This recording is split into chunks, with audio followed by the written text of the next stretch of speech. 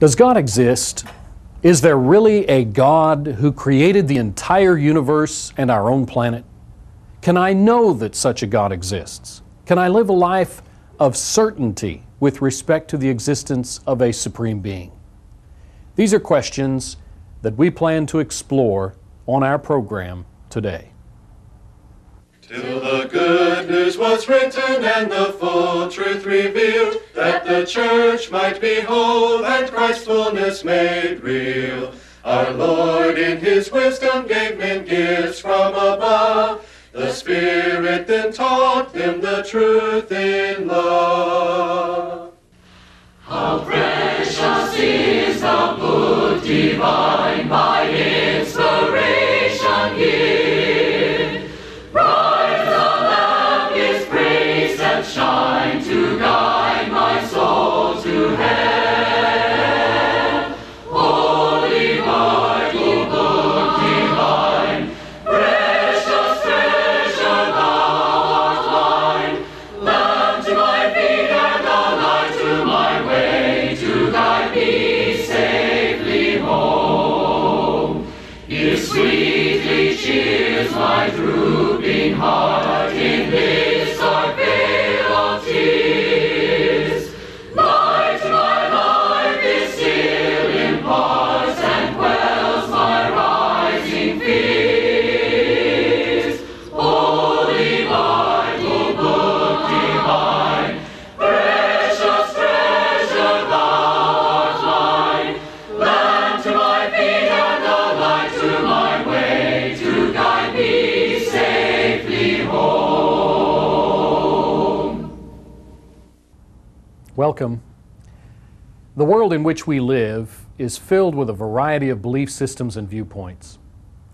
Some people, for example, the atheist and the humanist, are convinced that no supreme being exists and that this universe is all there is to reality. Others, like for example the Hindus, believe in many gods. Still others, like the Buddhists, believe that every creature, from the ant to the human, possesses divinity. All of these belief systems share in common the fact that they reject the idea of a supreme being who is transcendent from the universe, an all-powerful, all-knowing spirit being who is eternally self-existent, who created the material universe out of nothing by speaking it into existence in 6 literal days, who created the first human man and woman from whom all other human beings have descended. American culture itself is gradually increasing its resistance to such fundamental concepts, despite the fact that this country was founded upon these views.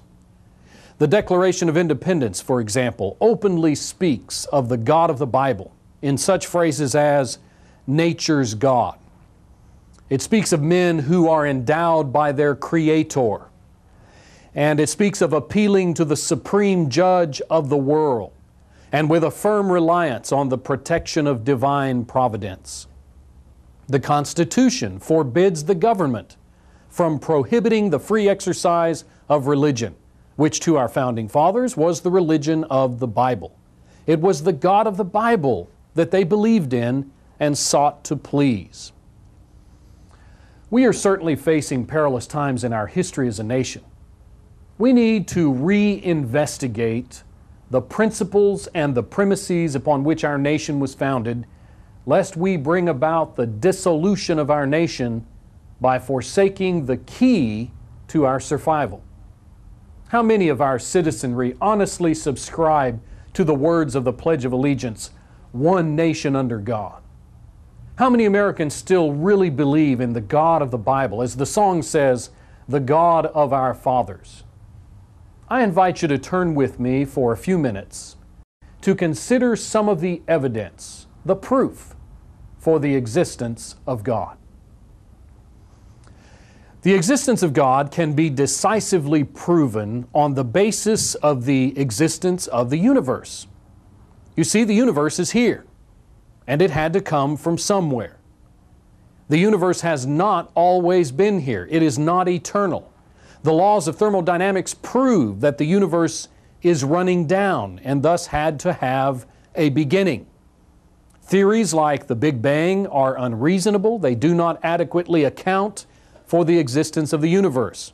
Such theories simply speak of matter being expanded into other forms. But matter had to have been created initially ex nihilo, that means out of nothing, by some superior, eternal, omnipotent force. There had to have been an uncaused first cause, an unmoved mover. The existence of the universe is proof positive of the existence of a universe maker. The Bible very simply and confidently affirms in its opening remarks, "In the beginning, God created the heavens and the earth." The story is told that when the famous American statesman Benjamin Franklin was U.S. ambassador to France, living in Paris, he became a member of an elite literary, social, and scientific club.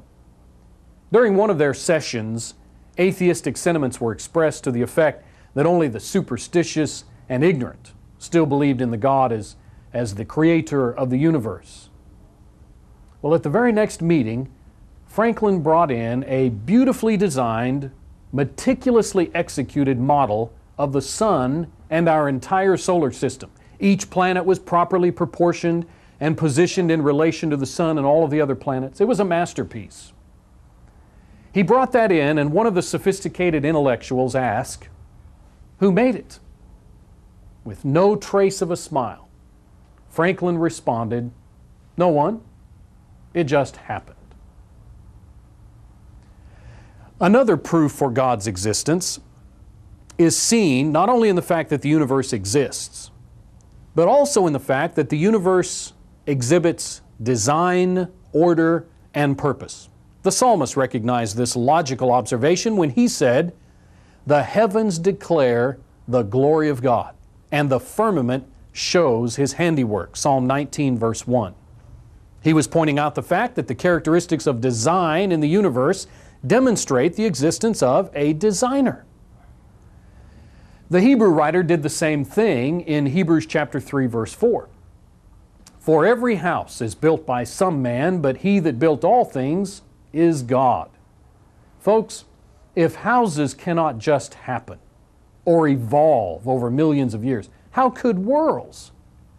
If a watch cannot occur by chance, neither can the systematic chronometers of the universe. Their geometric precision is so superior to human invention that eclipses, planetary movements, other astronomical phenomena can be predicted literally centuries in advance. The universe is literally a fine-tuned, organized machine. No wonder the psalmist wrote, "O Lord, our Lord, how excellent is Thy name in all the earth, who has set Thy glory above the heavens. When I consider Thy heavens, the work of Thy fingers, the moon and the stars, which Thou hast ordained, what is man that Thou art mindful of him, and the Son of Man that Thou visited him?" Psalm 8, verses 1 through 4. If we readily recognize that intelligent planning is behind all ordered design, how could nature's intricate networks have no planner? To observe the fantastic design in nature and then conclude there is no supreme designer is to behave irrationally. The evidence that surrounds us in the material universe demands the conclusion that God exists. The Apostle Paul declared, "For the invisible things of Him from the creation of the world are clearly seen, being understood by the things that are made, even His eternal power and Godhead, so that they are without excuse." Romans chapter 1, verse 20. We simply have no excuse for rejecting God when we are surrounded by such an overwhelming display of wonders and marvels in the created order. Ask yourself, do cars just happen? Of course not. A mind lies behind the car. And yet, compared to the universe, or compared to the human body, or even compared to the inner workings of one tree leaf, a car is a crude and primitive mechanism. If the creation of a car demands the existence of the remarkable human mind, what must be required for the creation of the human mind? Obviously, something or someone far superior to the human mind would be needed for its creation. That someone is the powerful, transcendent God of the Bible. The psalmist also stated, "I will praise Thee, for I am fearfully and wonderfully made. Marvelous are Thy works, and that my soul knoweth right well." Psalm 139, verse 14. Indeed, the human body itself is sufficient proof of the existence of the divine Creator. Right now, your body is performing amazing feats of engineering, chemistry, and physics that no machine designed by man can duplicate. Great human minds have applied themselves to the task of duplicating the various capabilities of the human body. Some incredible things have been accomplished in their efforts to copy God's creation, but they simply cannot compare with the marvel of God's design. For example, the development of the camera was based upon the human eye. Yet for all we have accomplished with video and sophisticated photographic equipment, the living, full-color optical system of the human eye is unsurpassed.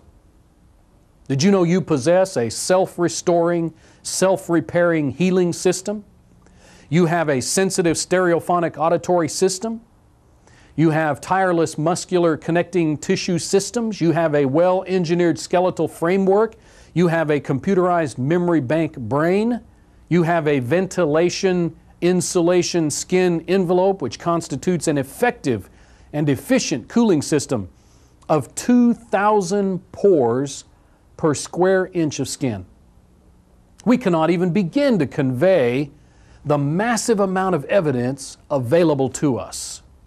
The evidence for the marvelous, creative handiwork of God is simply staggering. So your own body is proof of God. Atheism cannot explain it. Evolution cannot logically account for it. Scientists have yet to fully understand it.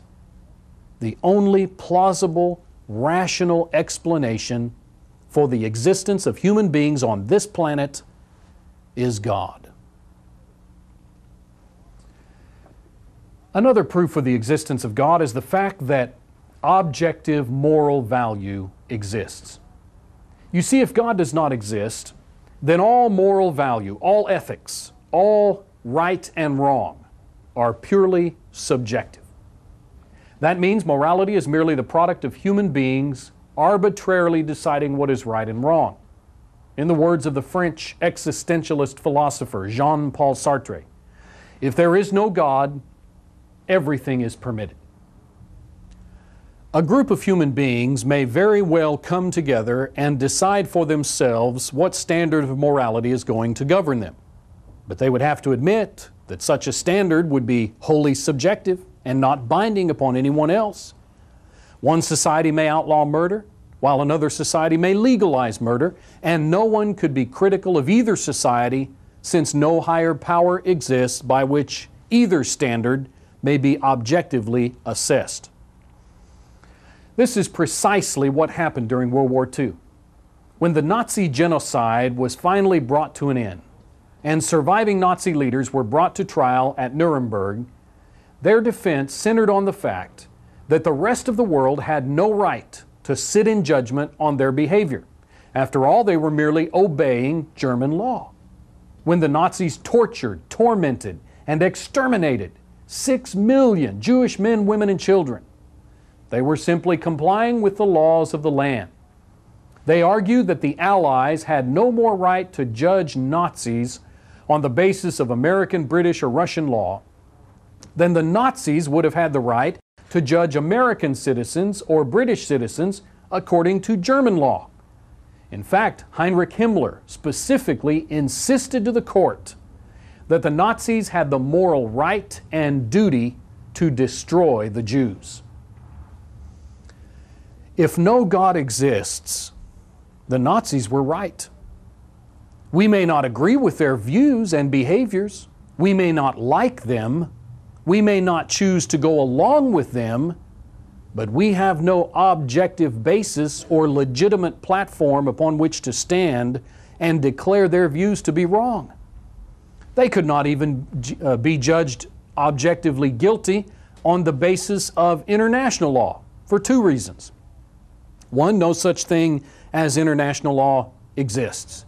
Even the United Nations does not represent all nations on earth, and you can't get them to agree.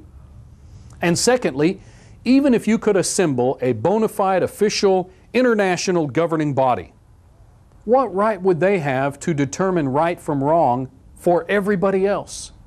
Their moral distinctions would still be purely subjective, and their successors could just as easily reverse all of the laws and regulations that went before. In the case of the Nazis, a future body of lawmakers could declare the Nazis innocent and moral, and that determination would be just as correct as the previous decision to condemn the Nazis. Then upon what basis could the Nazis be legitimately judged to be guilty of moral wrong? Well, in his closing address at the Nuremberg trials, Supreme Court Justice Robert H. Jackson, who served as the prosecutor at the trials, made the following statement that brings the matter into sharp focus.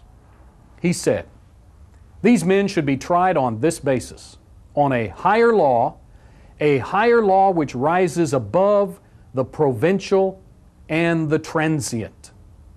Notice that he was saying that a higher law exists that governs all geographical areas and all periods of history. That law can only be God's law. He is the only one who transcends all times and all places. He is the only one who has a right to legislate moral value for everybody. But if there is no God, if we are all merely the result of evolution, the mechanistic chance forces of nature, then human life is ultimately of no more value than animal life. A cow is just as valuable as a person. You could place on a table a rock, a cockroach, a rat, and a human baby, and then go down that row of items, smashing each one with a sledgehammer. If God does not exist, there would be no ultimate difference, no ultimate significance to your actions. Such activity would all come down to personal preference and individual taste, mere human subjectivity. But the Bible teaches that not only did God create the human race, He also gave to us a moral standard by which we are to live. Humans are thus in a position to know absolute truth, objective right and wrong. If we will order our lives according to that divine standard, our society will experience well-being, harmony, and order. If, on the other hand, we choose to reject God's moral framework, make up our own standards, promote flexibility in regard to right and wrong, then chaos and crime will escalate and ultimately destroy society, which is exactly what we are experiencing in American culture. It's interesting to me that you will notice that all of those in our country who are working feverishly to overthrow the religious and moral fabric of American civilization, they still want to live here. They do not want to go and live in countries and cultures around the world that believe in many gods or no gods. They don't want to live in a society where crime is rampant and law and order do not prevail. And yet they are doing everything they can with their atheistic, humanistic philosophy and liberal values to destroy the very framework and foundation that has made our nation largely free from these destructive conditions. This point about moral value brings us to a fourth proof for the existence of God: the conscience.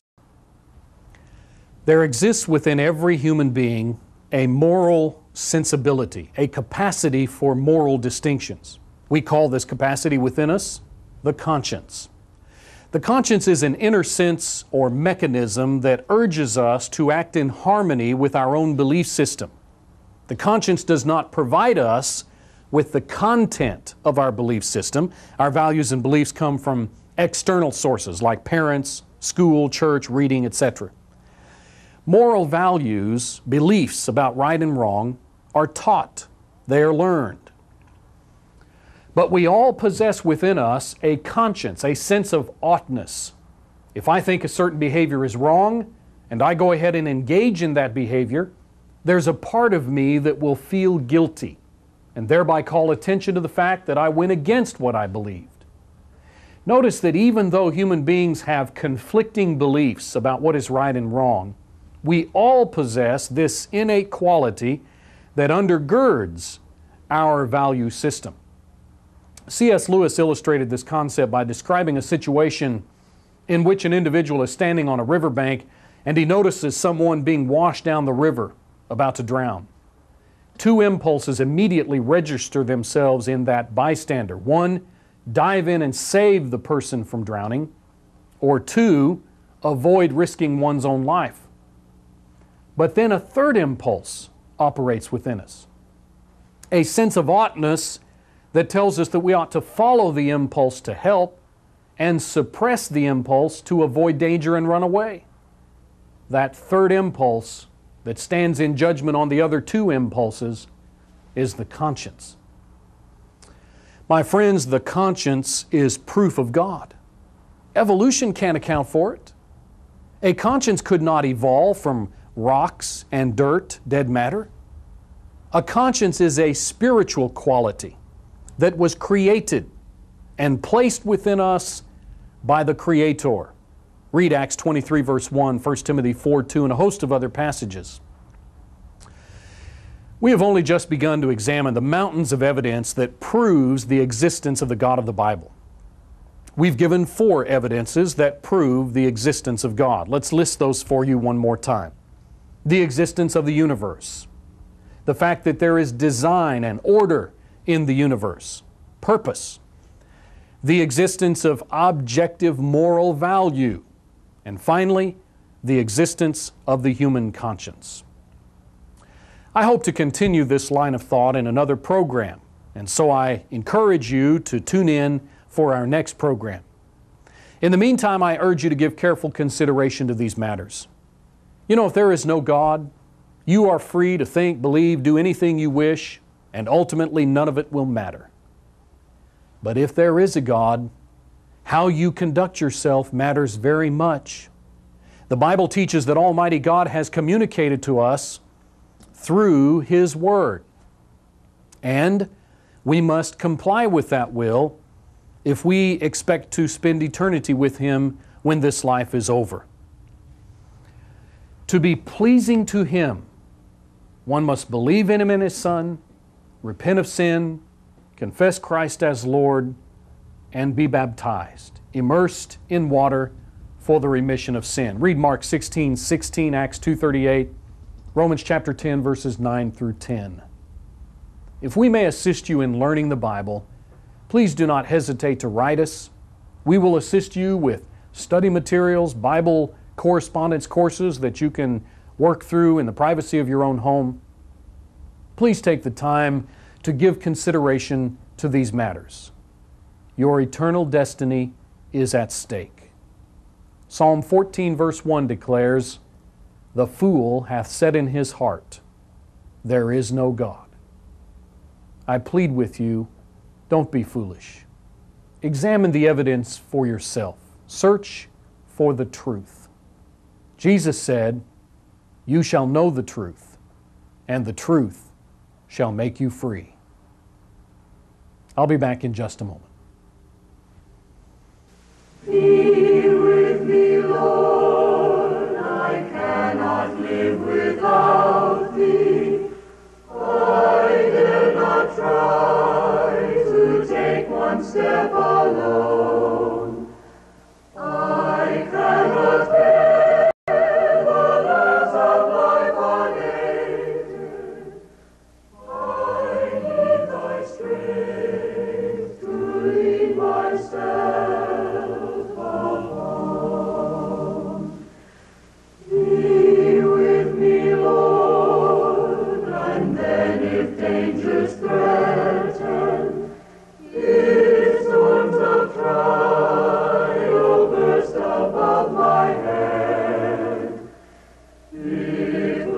shining seas leap everywhere about me. They cannot harm or make my heart afraid.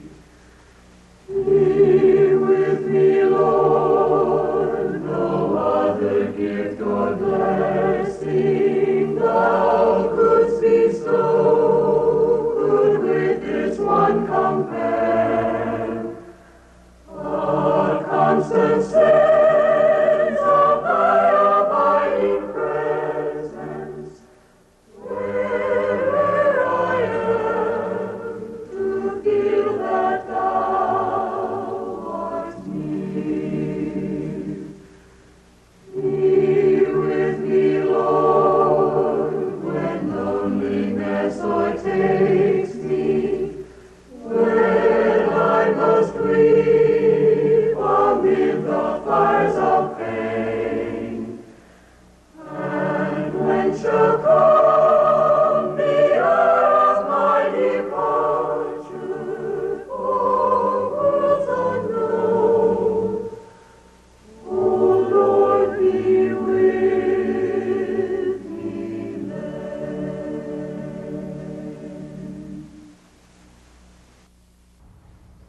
Pause and pray with me, if you would, please.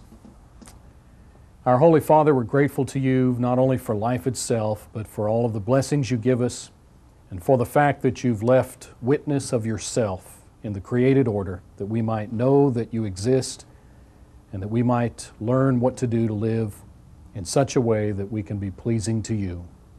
We pray that you will help all of us to do that. Through Jesus we pray. Amen. I hope that you have found benefit from this program.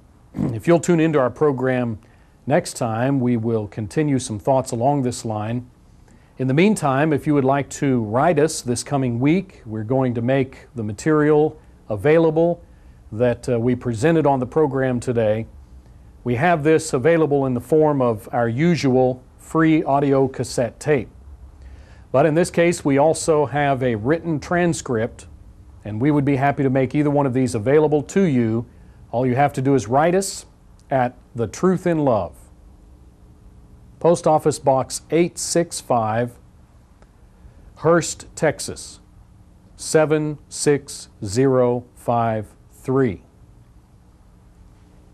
Request the free audio cassette tape or the written transcript, and our volunteer workers will get that out to you just as quickly as they can. Again, we're grateful that you've tuned in, and we hope this material encourages you. May you study God's Word. God bless. Now the full revelation has been given to man. Let us strive for the kingdom by God's clear plan. We must never be swayed by the doctrines of men. Speak the truth in love and grow up unto Him. Speaking the truth, Speaking the truth, speaking the truth, speaking the truth.